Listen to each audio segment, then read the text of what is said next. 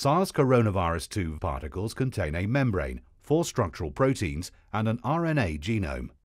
Virus-like particles, or VLPs, are structurally identical, but are engineered to carry an activator protein instead of the harmful viral RNA. VLPs use their spike proteins to attach to an ACE2 receptor on the surface of a target cell. The VLPs are then taken up by the cell and end up in the endosomes. The particle fuses with the endosomal membrane, and the activator protein becomes exposed to the cytoplasm. There, the activator completes an inactive resident enzyme. The enzymatic complex then begins to emit light, which is quantified. When neutralizing antibodies are present, they block the spike proteins, preventing the VLPs from attaching to the ACE2 receptors.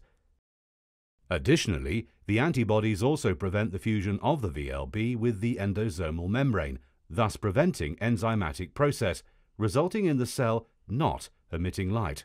Through the use of these VLPs in a lab setting, the method allows to both test and measure the concentration of neutralizing antibodies in the blood of vaccinated or infected individuals. This virus-free assay is quick, automated and safe, yet it mimics the full infection process.